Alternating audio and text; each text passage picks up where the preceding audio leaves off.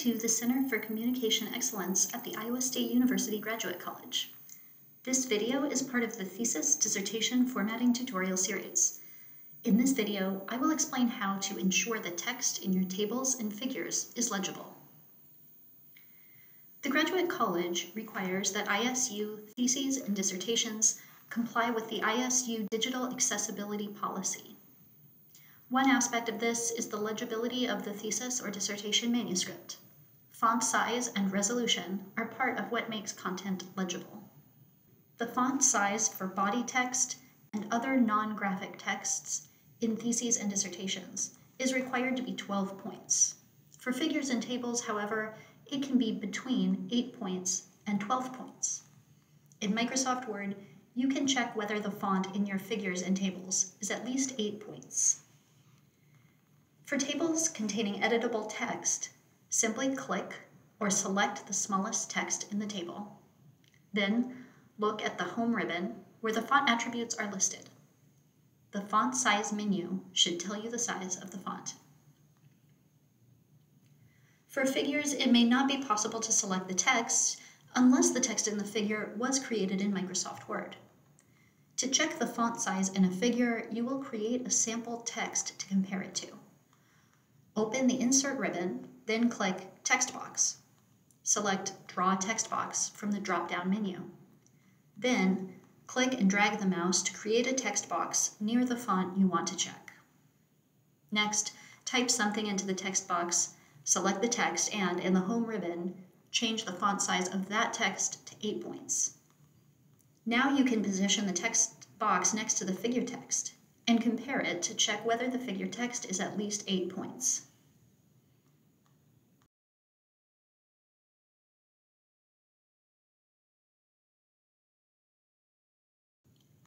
Next, I'll demonstrate some tools you can use to adjust the font size in figures and tables in Microsoft Word.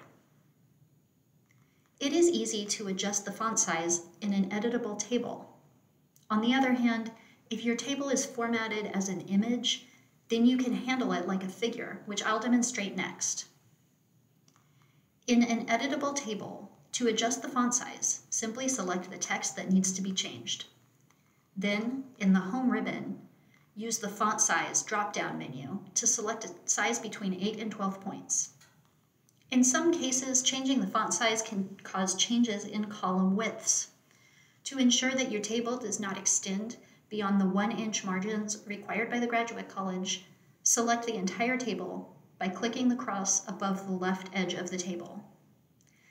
Then in the Table Layout ribbon, click Auto Fit, and then click Auto Fit Window. This will automatically adjust the left and right edges of the table to align with the page margins. If, after adjusting the table width, the table extends lengthwise onto the following page, use the Splitting Table tutorial to add a caption and column labels to the second page of the table. Some tables are easier to read with wider columns, in which case the best choice may be to use a landscape page. You can use the Creating Landscape Pages tutorial to insert a landscape page into the document. It is also possible to adjust the font size in a figure. The easiest way is to resize the entire figure. To do this, click on the figure to select it. Open the Picture Format ribbon, and then click the dialog box launcher for Advanced Layout Size. The Launcher button is a small box with a diagonal arrow at the bottom right corner of the size area. In the Size dialog box, make sure that the Lock Aspect Ratio box is checked. Then close the dialog box. You can now click and drag the corner of the figure to resize it. You can continue to use the Sample text box to check if the font is within the allowable size range. As with tables, some figures may work better in landscape orientation. You can create a landscape page for this, but it is much easier to simply rotate the figure itself. To rotate the figure, select it, then change the figure position to With Text Wrapping. Use the Rotate menu in the Picture Format ribbon to rotate the figure 90 degrees to the left. This may give you even more space to resize the image.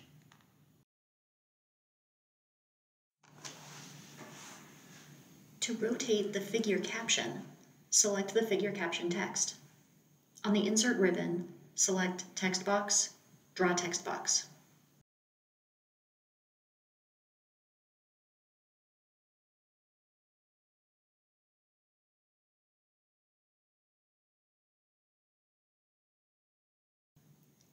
You can now arrange the figure and the caption on the page using the additional space afforded by the landscape orientation to resize the figure.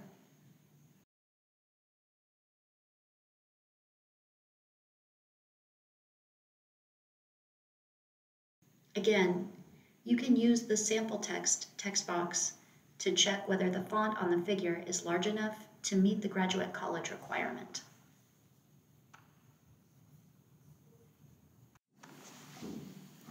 In some cases, it is necessary to split figures across 2 or more pages. If the figure consists of a single image file, you can split it by copying the image to the clipboard, then pasting it right below the original image.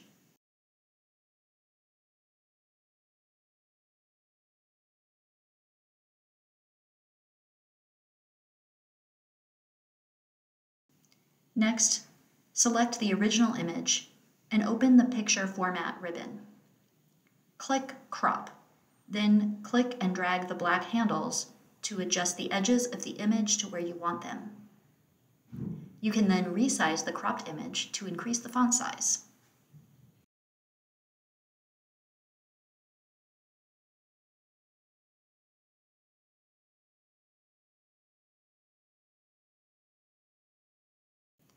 Here I am demonstrating how to crop the figure into 3 chunks.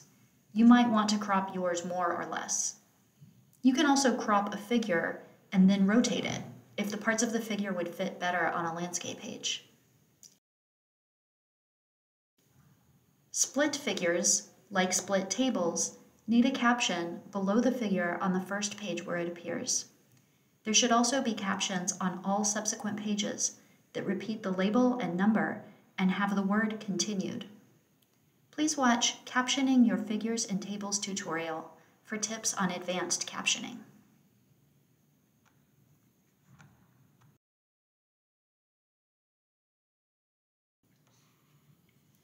Be aware that resizing figures in Microsoft Word can reduce the image resolution, which can make text blurry and illegible. If it is possible to do so, it is often better to edit the font size of a figure in the program where it was originally created. This way, you can simply replace the image in the Word document with one that has the correct font size and clear resolution.